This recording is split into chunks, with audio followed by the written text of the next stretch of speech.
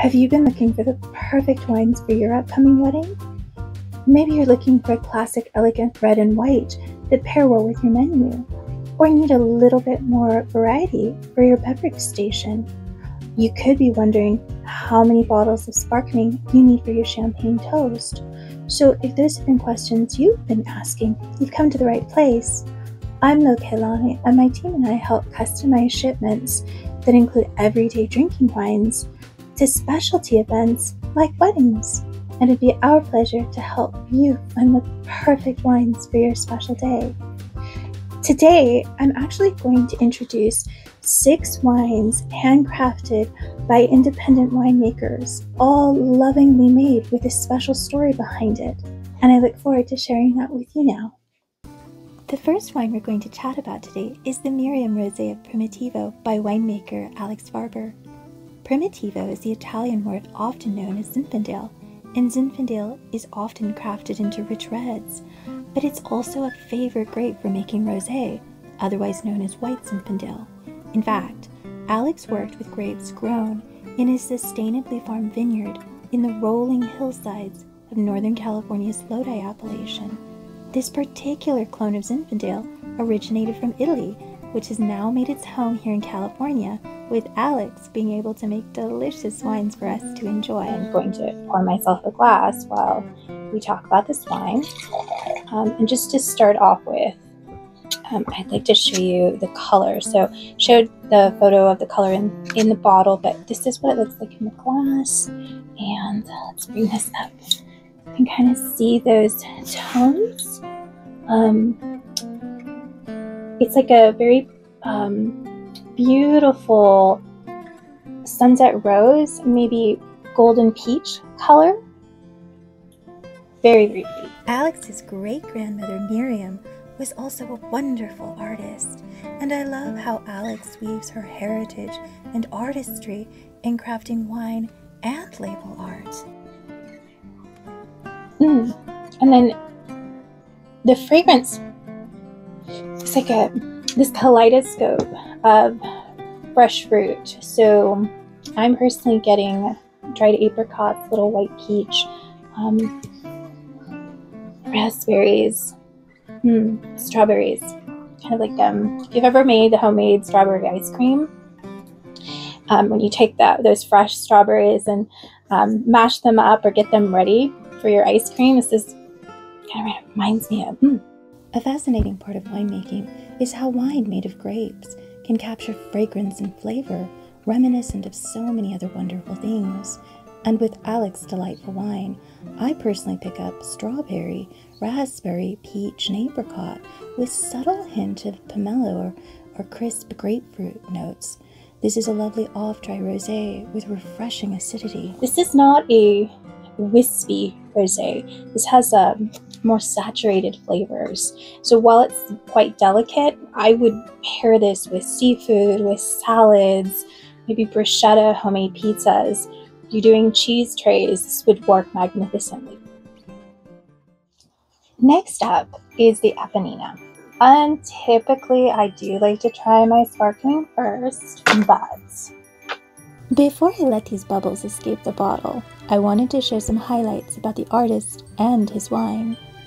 Award-winning expert sparkling winemaker Wayne Donaldson, the former head winemaker responsible for Domaine Chandon's Bubbly, has been handcrafting exquisite sparkling wine for many years, and here at Naked Wines, he crafts a delectable array. This particular wine is his Eponina Brut Rosé. This elegant sparkling wine is a blend of 80% Chardonnay and 20% Pinot Noir from fruit grown in premium cool climate vineyards in California. So I have my bottle of Eponina Rosé that we're gonna open together. And I have a very special place in my heart for all of Wayne's sparkling, but particularly his Eponina range. The name was inspired and like a namesake for his daughter's love of horses. Wayne once shared his winemaking philosophy emphasizing the significance of paying attention to the details. He highlights the virtue of the grapes in winemaking and describes how he enjoys harvesting from the land and then transforming it into something that brings mystery and enjoyment to others. And boy, oh boy, does he accomplish that.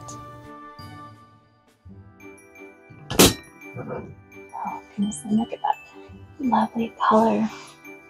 Just those delicate colors and those dancing bubbles in the glass. Just like, yeah,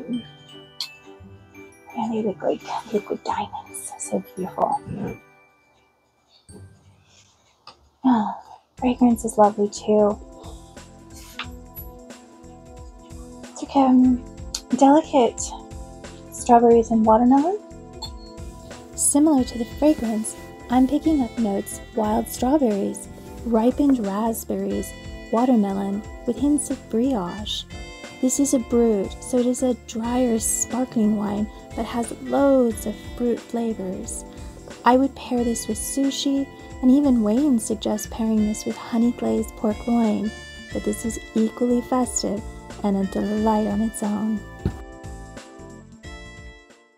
Next on our list is winemaker David Akiyoshi's Reserve Lodi Chardonnay. David was the director of winemaking for Robert Mondavi's Woodbridge for 25 years. With his depth of knowledge and expertise, he crafted this classic Chardonnay. He worked with fruit grown in two special but very different vineyards. David described the first vineyard producing Chardonnay grapes that would make for a rich, ripe, and full-bodied style of wine. The fruit of the second vineyard was better suited for crafting a brighter, cheerful, crisp, and refreshing style of Chardonnay. By meticulously blending grapes from these two vineyards, David crafted the style of wine he envisioned, which is now available for us to savor. He's also a master in winemaking technique called surliaging, in which the wine ages with the yeast that fermented it. This traditional technique refines the wine, adds richness, depth, and complexity to its fragrance, flavor, and drinkability. David also integrated some oak aging, which would complement, and he says marry, the exquisite fruit profile to masterfully craft what he describes as a more interesting and intriguing wine. So I love this bottle. Like, I think that the presentation is just beautiful. With its shades of olive green and gold, this would be perfect for a woodland or nature-themed wedding. This gorgeous bottle would also be stunning if you plan to keep a white wine option available to adorn your guest tables or at your beverage station. And then I love all the, not just the label art in these bottles, but also the corks. Like, every cork has its own little artistic signature piece on it, like the winemaker with their name even on the cork. So yeah, when you open up a bottle here at Naked Wines, like, you really want to take your time to look at your bottle, look at those lovely little nuances, and download the app. That way you can read more about the wine, you can rate it, you can chat directly with the winemakers. Okay, and I love that sound, because you always know that you have something amazing to drink.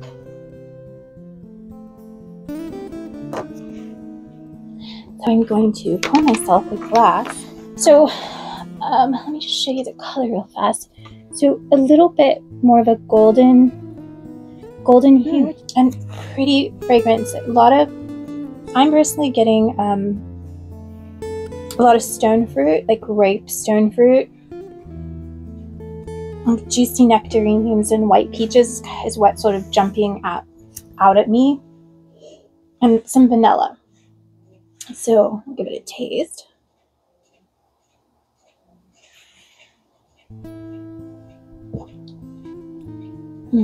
This is delightful. I can understand why David really took care in crafting this wine, showcasing the fruit from two completely different vineyards. This is really a balance and a harmony between the two styles. So there's a richness that's coming out of this wine from some of the surly age and some of the oak aging on this. There's still a crisp, still crisp and refreshing. So I would, someone who loves some more classic style California Chardonnay, I think they'd really appreciate this. But when you're having entertaining and you have mixed preferences, like I think this would be enjoyed by many. This classic white can pair with a wide range of meals. I'd enjoy with chicken, lobster and shellfish, tomato-based pastas. Really, the list is endless, and of course, this is just fabulous on its own. Our next wine is the Rob McNeill Russian River Valley Brut. Rob has created sophisticated sparkling wines for esteemed wineries like Schramsberg and Napa, and at the illustrious Napa, Rob served as the director of winemaking for 15 years, where he enhanced exceptional vintages, later to become the VP of winemaking and operations. With his extensive knowledge, Rob has now crafted this luxurious sparkling wine with his name on the label. Rob's sparkling wine is a true masterpiece, skillfully crafted with a blend of Chardonnay, Pinot Noir, and a touch of Pinot Meunier. Rob has meticulously selected special vineyards, making this blend a genuine work of art. The Russian River in Northern California's Sonoma County is renowned for its breathtaking natural beauty and wonder. As the Russian River spills into the Pacific Ocean, it creates a mesmerizing and enchanting landscape. Amidst this picturesque setting, lush vineyards flourish, yielding exquisite fruit, perfect for crafting the sparkling wine. So I have my bottle of Rob McNeill's Russian River Valley Sparkling, and I love the crest. With its old-world elegance and label design, it feels regal with a sense of luxury and tradition, and with a refined, almost pale straw color in the glass, with ultra-fine bubbles that just twinkle like stars. I'm getting some crisp green and golden apple, pear and citrus fragrance, like soft Meyer lemon and a little vanilla, and with tasting notes of the same crisp apples, almost lemon lime on the palate, and a layered background notes of the vanilla, but also like baked bread flavors. And with these tiny bubbles, it almost feels like a texture of meringue cream on the palate and has just graceful finesse. I love sparkling wine as I find it pairs with almost everything. Winemaker Rob McNeill shared how he enjoys this with oysters, savory or saltier appetizers where ingredients like prosciutto or sun-dried tomatoes are featured. This would be great too with sushi, milder cheeses, poached fish, and of course, it's perfect just to celebrate with. If you're considering how much sparkling wine you should have on hand to prepare for your toast, I typically prepare a standard 750 milliliter bottle of wine to serve 4 to 5 glasses of wine depending on the pour amounts. But for sparkling wine, especially for wedding toast, it's typically recommended to plan 1 bottle serving 8 glasses, as usually half glasses are used. Of course, every wedding is unique, so consider whether sparkling wine will be offered as a beverage option. And of course, if you have questions or need recommendations, please feel welcome to reach out to our team of wine advisors here at Naked Wines. With winemaker Chris Baker's wanderlust and appreciation for travel and wine, he described falling into his future career as a winemaker. Settling into the Oregon winemaking scene, he crafts expressive wines like this Chris Baker Yamhill-Carlton Willamette Valley Pinot Noir from those bucolic and treasured storybook vineyards. So I am going to pour myself a glass of this luxurious wine, and I'll show you the color. So, with its ruby color and a translucency that shimmers in the glass. For me, I'm getting bean cherry. It is pretty fruit forward, but there is still this wonderful forest floor fragrance back note.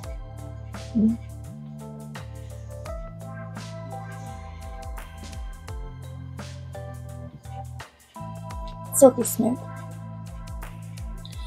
Very mellow integrated tannins. If you have a guest or you enjoy a really nice red that's not overpowering, just something that dances and sort of lingers on your palate, but not too robust or overwhelming, this is beautiful. This is like a nuanced grace. With flavor notes including a captivating medley of sun-ripened cherry, mellow raspberry, and subtle cranberry notes, along with a touch of savory spice, its understated elegance can be enjoyed on its own, but would pair well with honey-glazed roasted turnips and carrots, or even heartier fare like barbecue pulled pork.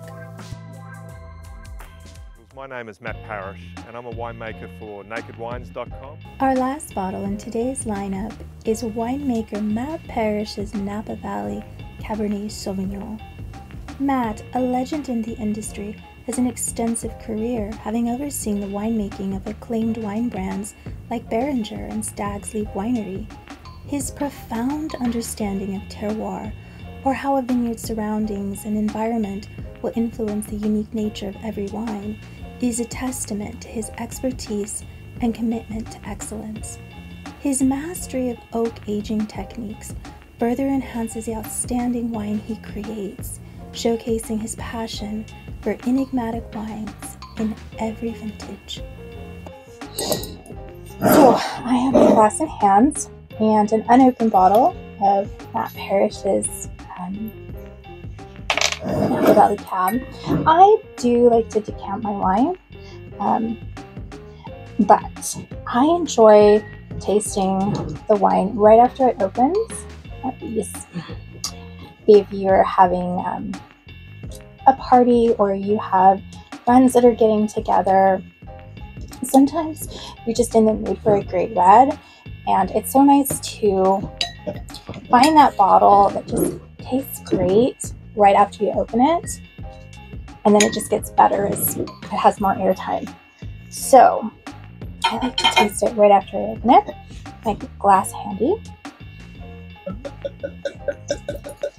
Okay. So unlike Pinot Noir, Cabernet Sauvignon from the Napa Valley tends to have a lot more saturated color, and you can definitely see that. It's like liquid velvet, like a purple liquid velvet. It's lovely. I want fragrance. I love to bake. I love to cook and bake. And we have this recipe from, it's a vintage recipe from the 1940s of this 3-layer chocolate fudge cake. And it's just like intense chocolate. And I mean, you just get so much cocoa and chocolate right out of the glass. And deep black cherries. It's just like luxury.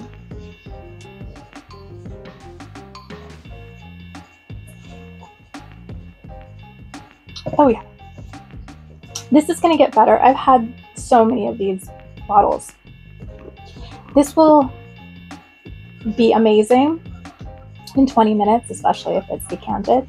It's perfect now. So yeah, if you're having friends come together, having a bridal shower and needed something rich and luxurious, you could open this and enjoy it right away. But it's to pair up to heavier fare. So I would definitely match this if I were doing beef Wellington or ribeye, or doing like really luxurious meals, like maybe a steak with béarnaise sauce. And this would be great. Beautiful wine.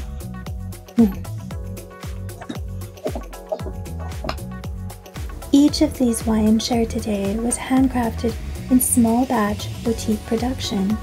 If you'd like to try these wines while in stock, please find the link in the description box below. And of course, Our team of wine advisors here at Naked Wines is available to help customize your special wine tasting box or guide you if you have questions needing wine recommendations for your own upcoming wedding celebrations or events. We're always glad to help.